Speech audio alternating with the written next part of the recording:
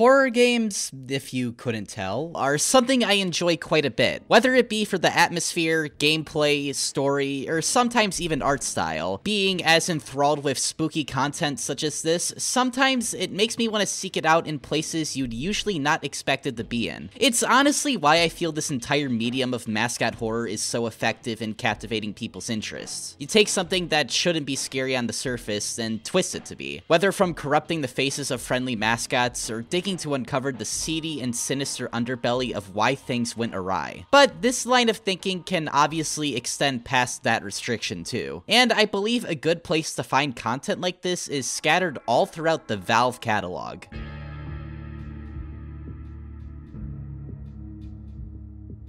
Now, when you think of the source engine in horror, your mind usually goes down one of two paths. You either think of the rise in popularity of liminal horror and the fear of isolation that it can invoke through the engine, or if you're in the 15 to 17 age range like I am, you probably think of Vanoss Gaming Gmod horror map videos. Thank God, a button that actually does something good for once. Yes! Despite this, Valve and horror aren't necessarily mutually exclusive from one another. Horror elements are scattered all throughout Half-Life with cosmic threats and spooky set pieces, to the claustrophobic and eerily clinical feel of the two Portal games, to a wave-based shooter literally themed around zombies. Like, I don't think it gets more obvious. And although a lot of these things couldn't necessarily be classified entirely within the horror genre, Half-Life and Left 4 Dead fundamentally being action games and Portal fundamentally being a puzzle game, there is a popular Valve IP that seemingly doesn't have many horror elements to it at all. And despite that, there's a hefty amount of spooky content regarding it.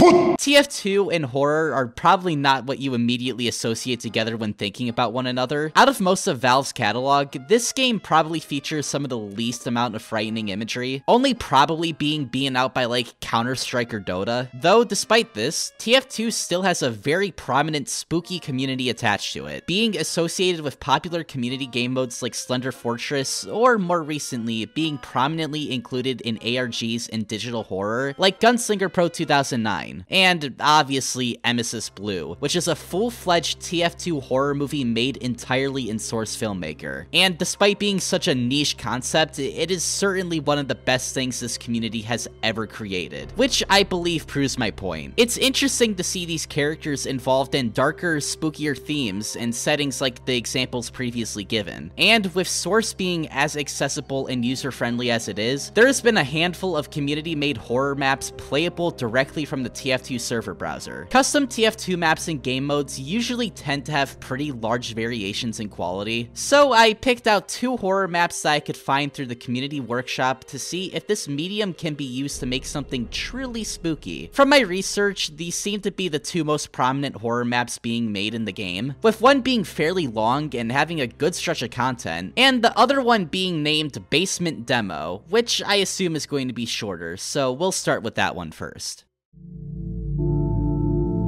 Basement Demo is the first out of the two maps we will be covering, and honestly for TF2, makes pretty good use of the atmosphere. The map is pretty short, being able to be beat in less than 10 minutes if you know what you're doing. The whole style and structure to it all reminds me a lot of a mix between Resident Evil and PT, with the obvious purpose of this map serving to be a small demo for something bigger yet to come later down the line. The Resident Evil inspiration shining through with the puzzles that you need to do in the map. You're given access to a few rooms in the basement, with your goal being to unstick this tool lodged in a hydraulic press. Starting the process of getting it out is very roundabout, as you need to grab a key from this drawer of this room, grab a map that you honestly don't really need, and then find another key and another dresser to unlock one more room that finally allows you to do the first puzzle of this map. Alright, look, I get the map is going to be short enough as is, but I honestly just really dislike this approach to progression where you have to go to every other room in a given area before you can just get to the place you actually need to be at. But regardless, that's not even really the biggest problem we're about to face. Finally getting into the room, we are met with a very basic puzzle. 3 examples of a cow, a snake, and a spider are given to us with the number of limbs they have, implying that we now need to match the same for the other examples given to us. Sounds simple, right?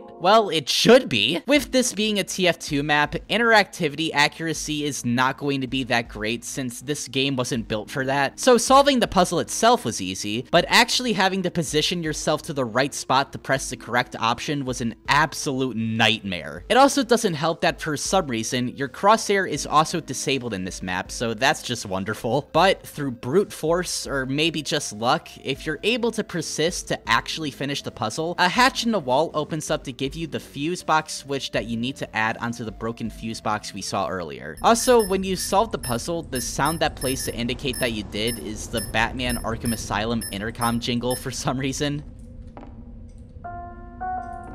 Which honestly kind of caught me off guard, since that sound was super scary to me as a kid for some reason. Say, when did that game come out again? 2009? Jesus, man. It still holds up really well. Like, the combat in that game is still so fluid. Oh, what were we talking about? Oh, right, TF2, yeah, we'll get back to that. Anyways, getting the generator piece finally allows us to do the puzzle with the chess piece plugs. Wonder where they got this idea from. Obviously, it's fine to take inspiration from the chess puzzle from Resident Evil 2. I mean, My Friendly Neighborhood, a game we also covered on this channel, did the exact same thing, so I assume it's just a good format for puzzles like this. The poem it gives you to base what you're supposed to do is simple enough, and once again, your biggest hurdle is just going to be trying to align your crosshair to actually hit the correct thing. But once you get it, the presses in the other room activate, giving you the screwdriver you can use to break out of here. But of course, it wasn't going to be that easy.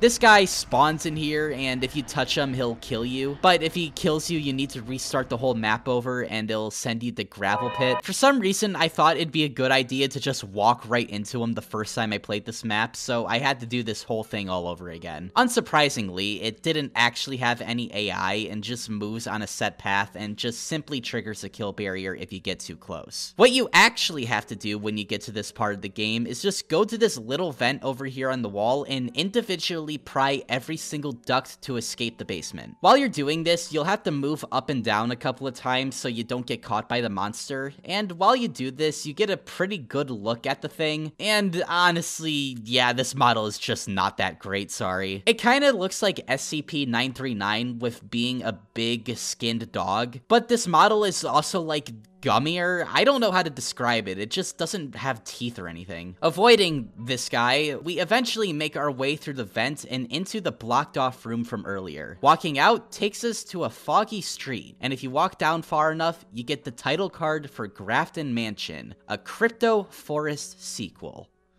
What? Okay, so we might have played these games out of order, because if you're unaware, Crypto Forest is the name of something else, and no, it does not have to do with cryptocurrency. Crypto Forest is another TF2 horror map that was actually worked on by the same people as Basement Demo, with this one having a fully fledged finished campaign with multiple endings for us to play. And it also looks a lot more polished than this little showcase teasing a sequel that might never come out. I don't know, there hasn't been an update in a while. Another good thing about this map is that it has multiplayer support as well. One from the Mario movie. What? They're back at it again. I just saw it run by and it played the little ding. So I got some buddies to tag along with me as we tackled this absolute behemoth of an adventure map. So without further ado, let's get into Crypto Forest.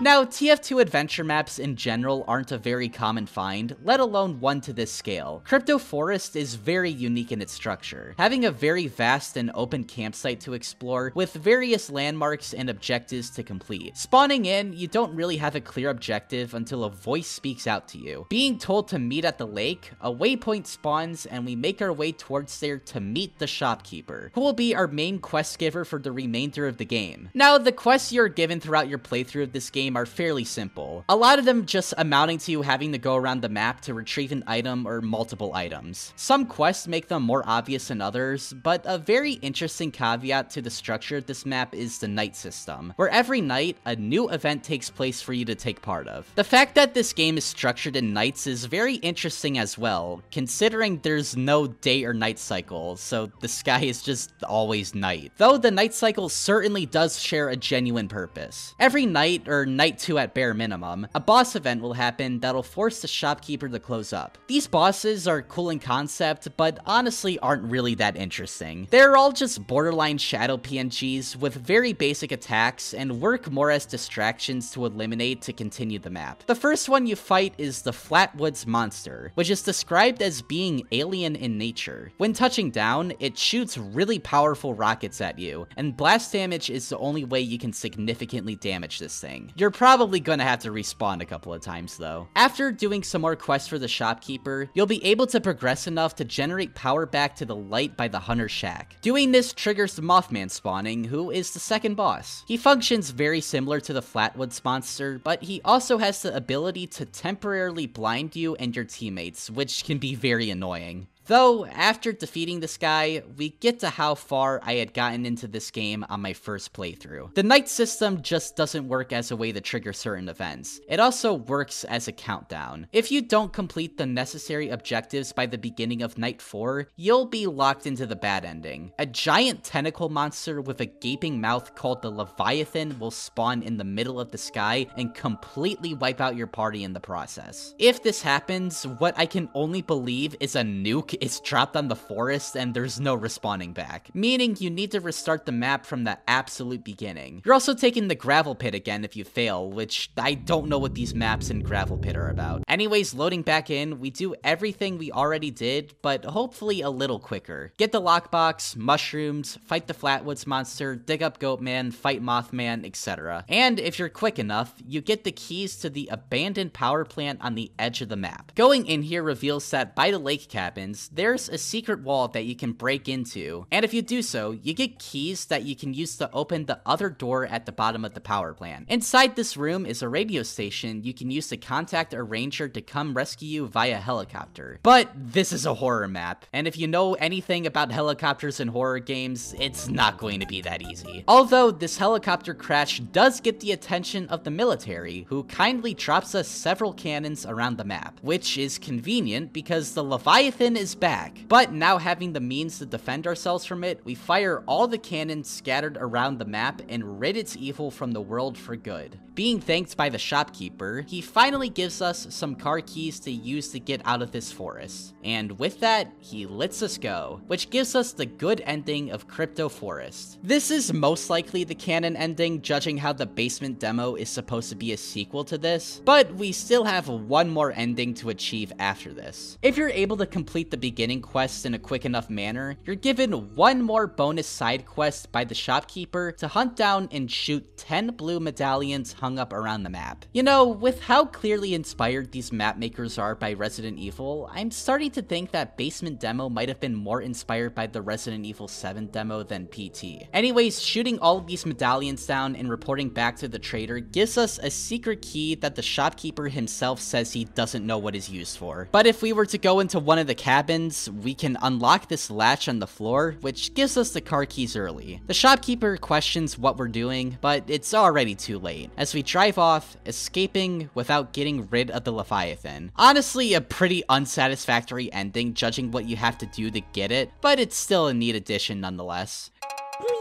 Crypto Forest is certainly a really fun TF2 adventure map. There are also so much more hidden details and things to find in the map yourself, such as a series of tapes you can play that chronologue the events of what happened before you arrived, as well as some other neat details that somewhat tie Basement Demo in with this map. This house on the hill apparently meaning to be Grafton Mansion, which I think is pretty neat. I'd recommend giving this one a shot if you like TF2, but want to play something that plays nothing like the base game for a change of pace. This map is really well crafted, and I think most people would just have fun exploring and getting lost in this place. Moving on though, we go to our next TF2 horror map. So we've hit kind of a roadblock here. There doesn't really seem to be many other TF2 horror maps. I scoured the web and the workshop for more, but these two seem to be the only legitimate horror maps made inside of TF2. But that made me question, what about outside of TF2? And that's when I discovered this. yeah, we're really scraping the bottom of the barrel here. So this game is called Poot, and the description of the game is, after a 12-hour-long stalemate, the blue spy decides to go to Red's intelligence late at night. Alas, there is someone waiting for him. Downloading the Windows version of the game, we boot up and set off to our journey, okay. Okay, so I guess the Windows version of this game just doesn't work. I tried a few attempts, and I got a little bit of a distance in without falling, but after many tries, I believe that this is just truly unplayable on Windows, unfortunately. But I didn't give up there just yet. There is a full playthrough of the game on YouTube for us to look at, even if I can't play the game myself. I know this is kind of cheating, and I'm not really getting to experience the game, but like, dude, it's Poot, and you're already this far into the video. Do you really care? Anyways, wasting no more time, stepping into the game, we can see that all the assets were beautifully crafted from the ground up for this experience. And our goal is to sap all these door locks to get to the intelligence room. But after our first sap, we make contact with him for the first time. After this interaction, Poot spawns on the map, and he'll make his way towards you on a set path for the rest of the game, while you have to open more of the locks. I actually find it interesting how this model actually seems to be 3D, despite every other asset being flat, which I honestly thought was kind of funny, especially when he's just doing his signature heavy slide. Avoiding it and getting all the locks tapped that are scattered around the maze, you eventually get into the intelligence room and take the enemy intelligence. Now, with Poot hot on our tail, we can escape the facility, and when we do, this spliced dialogue is played. You cannot hide, coward! What was that?